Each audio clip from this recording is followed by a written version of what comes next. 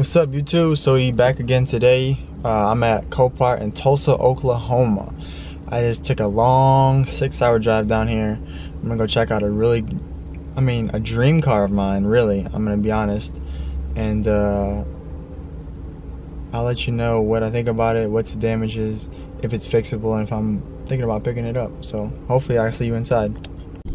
Alright guys, I'm walking up on it.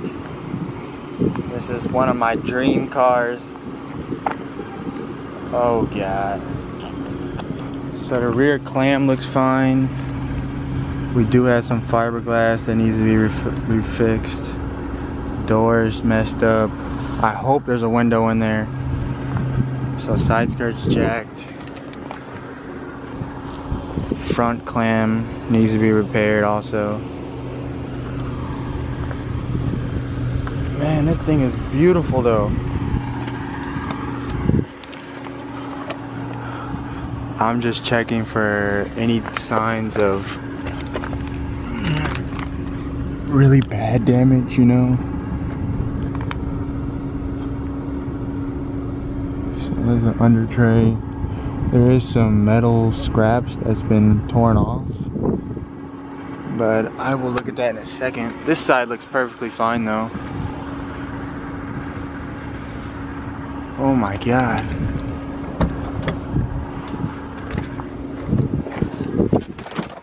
Oh my god. Guys, I am in my dream car right now. What the fuck? This is ridiculous. I'm in my dream car. Whoa. What the fuck? So, it does need some work. This steering wheel is tiny, but dude, I love this car. I fell into the seat though, I'm not gonna lie. But oh my god, where are the keys at? They said the keys are in here. I need to go ask the lady for them. But I will catch back up with you guys in a second. I'm speechless right now. There's so much stuff to look at. Momo, oh my god. It's beautiful. Alright guys, I'll catch you in a second. Okay you guys, I just got the key from inside and you don't understand how nervous I am. I need to scoot this chair up.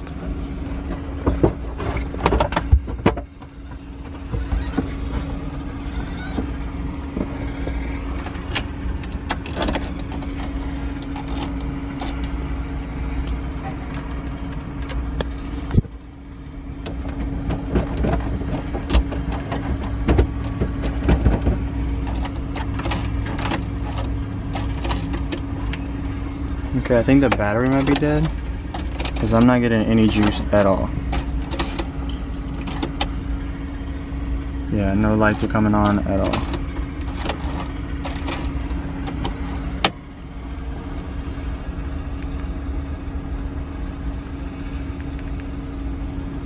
Yeah, the button on the key fob isn't even working. The battery must be dead. Give me a second.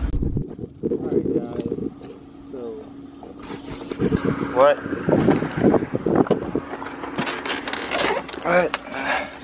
I got the keys.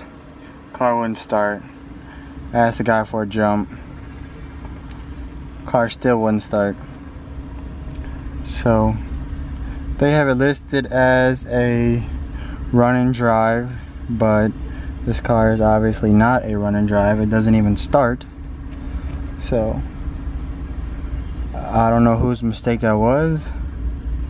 I know it was probably miscommunication, but I'm not mad at all. It's just I wish the car would have started, you know, because I drove 6 hours to come see this car because it was a, you know, run and drive and it won't even start. So I still love the look of this car. I don't know what the damage is on the bottom side. The guy said maybe there was a little bit of frame damage or something. I have no idea. I honestly don't know. But the car looks fine. I don't know why it wasn't turning over. We tried to give it the jump like I said, but it just wouldn't start up. I don't know. I don't know if there's something that I wasn't doing right or what, but I mean, shift linkage does feel a little awkward.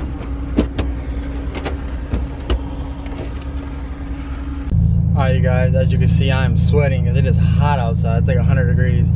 But this is why you go look at cars in person, because this car said it's a run and drive, it starts and everything. I get here and the car won't even start. The battery was dead.